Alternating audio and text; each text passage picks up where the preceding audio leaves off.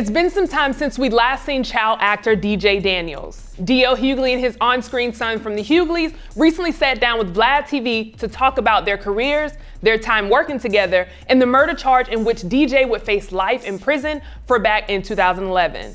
It was also revealed that D.L. would also share that he took the stand to defend Daniels. After a long trial, DJ was eventually acquitted on all charges after one of his friends confessed during the trial.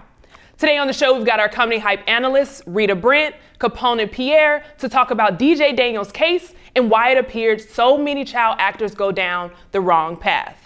Now, guys, before we dive into this, I do want to set things up a little bit. So for any viewers that may or may not know, back in 2012, DJ Daniels was on a murder trial for a 2011 stabbing. And in this Vlad interview, what he's revealing is not, just on how, but who helped him get out of this, if you will. So his friend actually took the stand and admitted to the murder. And I think a lot of people are just surprised to, one, see him for the first time, but then also to hear that backstory. So I just want to read a quote from that interview. He says, he, talking about his friend, told on himself, "That's why we got to go home. If it wasn't for him, we would have been in there probably. He took the stand and said it was all me." Now, Pierre, starting with you, after hearing this information, but also seeing DJ Daniels for the first time in what seems like forever, what were your reactions? At first, I didn't know. I thought I thought it was I thought Vlad TV had another DJ he was interviewing. Basically, to be honest with you, I didn't recognize none of that underneath that face. I didn't know if that was DJ from DL show, if that was Post Malone. I didn't know what the hell them tattoos was on his face. But and that gum was fire too. I'm gonna tell you right now, that chewing gum was fire. I don't know what it was made out of, but it was fire. But like he said, his boy his boy took the stand. I mean, if he didn't have to do anything with it, then thank God that his friends, the friend that actually did it, stood up and said something. Because like I said, he could have been in jail right now for a long time. So he was cool by keeping quiet. I mean, look, whatever happened, and he's free man now.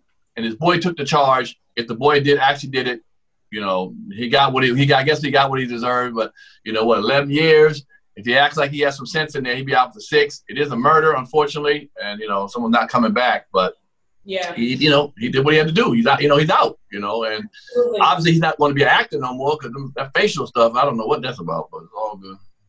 Gotcha. So Rita, I want to come to you next. Have you seen the clip? And when you did, if you did, what were your reactions to not just the look, but the information that we put out there? I don't know. It made me reevaluate my friends list. Like, I'm going to text everybody, be like, will you take a murder charge for me? Because that is serious. But it also made me feel like, well, maybe his friend thought he still had some kind of potential as an actor. And when I saw the tattoos, I was blown away by the tattoos. I'm not going to lie to you. It's one thing to have a sleeve and something on your neck, but to cover your whole face. But he did say that he thought he was done acting. And as you know, in the acting world, you can still get a gig. Like his latest thing on IMDb is a short documentary where he was thug number 2. So it's not like he can't, still get roles. I just wouldn't have done that. I wouldn't have tattooed my whole face. So that was surprising. But I don't know. Hopefully he could just, find a way to get back and acquainted in the world, because this is just, it's crazy. And I think another thing that he revealed is that he chose not to take the stand. His friend ended up standing up and saying, hey, I take all the blames. His friend was like, stop looking at them. It was all me. I did everything. And I think a lot of people, Rita, you hit it right on the head. A lot of people are now looking at their friends like, would you take it? But also, what would you do if you were DJ Daniels? So, Pierre, I want to start with you. Given this new information that has been revealed, what would you do if you were DJ Daniels in this situation? First of all, you're not going to be my friend if you murder somebody and I ain't got nothing to do with it, and you don't tell, and you talking about you're going to tell on me. Nigga, that's your job. If you're my friend and you did the murder, then you should be the one talking, and I should have to get up on stand. So my friends better not do that. So the friends I have better not do that. If they kill somebody, they better take their charge. Or I'm going to get on it and I'm going to snitch. I'm going to show my white side, my black side, my medium side. I'm snitching, nigga. I'm going to tell you everything you did beforehand and how you did it and everything how you did it. I ain't had nothing to do with that. If I didn't commit a murder and my friend committed, I would talk to my friend and tell him, I think you need to tell these people what they need to know and let me go home. I need to go home. I want to go home. If I didn't do it, I would maintain my innocence. And it seems like that's what he did. You know, he had some good lawyers. They told him not to take the stand, and now he's doing DJ Vlad interviews. So I think he made the right decision. And he had D.L. Hughleys' support. You know, D.L. Hughleys was a character witness for him. So.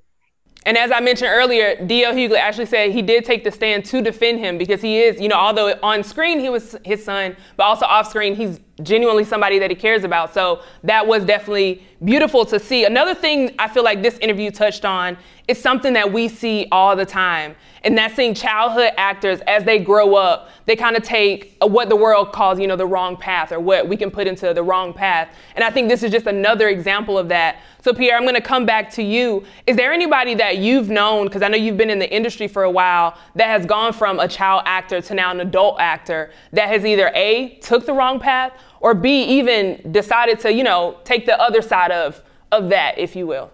Pierre. Right. And I'll answer that, but 1 second. The comment we were just talking about, he's lucky because a lot of times the judicial system figures if one person did something, they're taking everybody down. So he's actually got lucky that he got the chance to escape from that, because usually if you murder somebody, you with somebody, around somebody, they take everybody down. You know, especially if you're a young black male, they're trying to take everyone down. So he did get very lucky on that situation.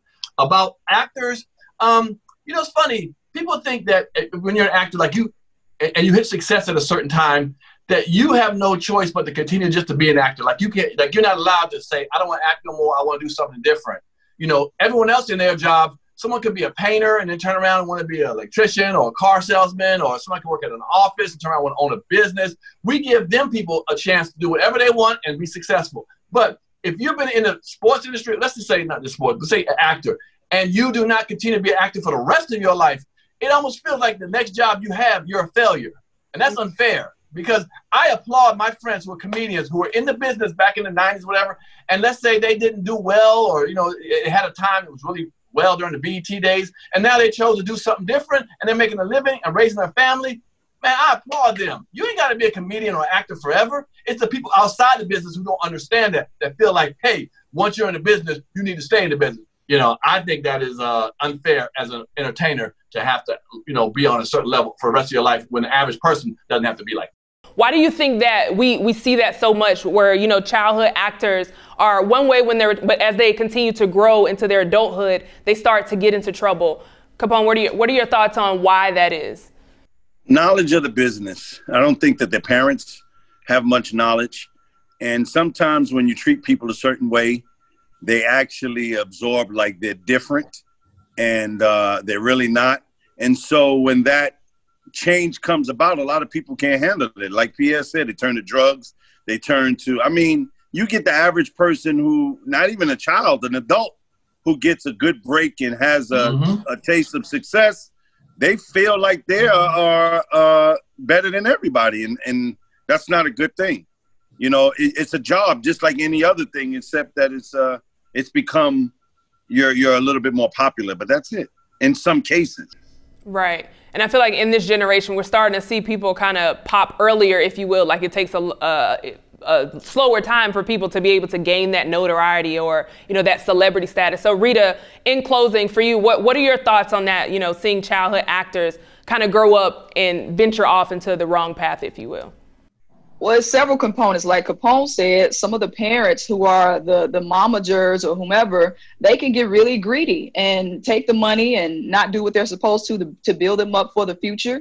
And like you just said, Symphony, I think it is horrible that you can get famous really quick as a child, because social media is so ruthless. I was looking at some of these younger actors, their parents are trying to defend them on Instagram because people are criticizing them like they are adults. And that is challenging to deal with cyberbullying as a child. It's challenging to deal with it as an adult.